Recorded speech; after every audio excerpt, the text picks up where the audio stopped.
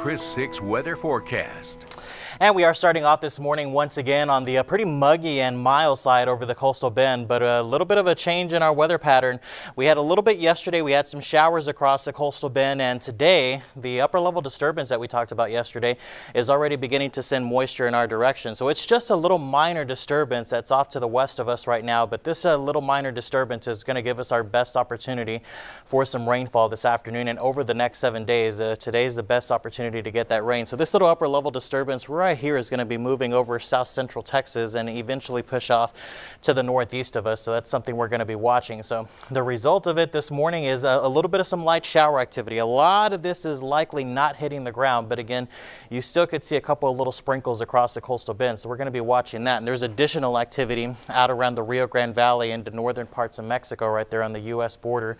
And some of this activity may begin to clip our southern counties and eventually push in our direction as the morning continues. So as you make your way out the door, you may not want to forget the umbrella. So as we look at the rainfall forecast from now to about the midday time frame, we'll be looking at widely scattered showers and thunderstorms across the region and then tapering off just a little bit as we head into the afternoon. But even though it's going to be isolated in nature as the day progresses, the opportunity to see a few of those storms become severe is certainly going to be out there. So the 6th weather team is going to be watching that opportunity for you. It just continues to look very muggy and pretty icky outside.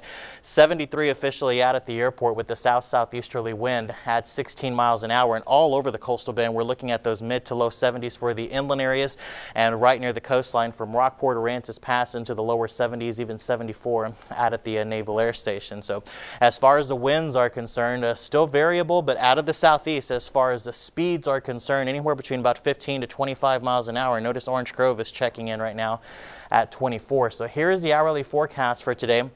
We're definitely going to look at the cloud coverage to stick around. A couple of little showers early this morning, and then already 79 with some of those thunder showers across the region. A little bit more sunshine in the afternoon is there, but again, intermittent between these hours, we could still see a couple of thunderstorms out there, so keep that in mind with southeasterly winds. Still going to be on the windy side around 15 to 30. Despite all the cloud coverage, it's still going to be hot for the inland areas. We're talking about middle to lower 90s and out near the coastline into the upper 70s to lower 80s as well. With the wind, still a high rip current risk all the way until tomorrow, as well as small craft advisories, and we also have a fire weather watch that is in effect for our inland communities as well, so keep that in mind.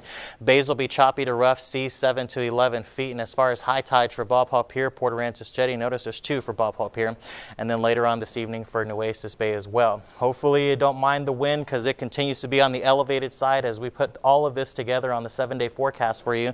Isolated to scattered showers and storms today. We'll be watching the radar closely. 71 and 93 for tomorrow. Pretty hot there. Then a weak front comes in early on Thursday, takes us back down to the middle 80s, but the Easter holiday weekend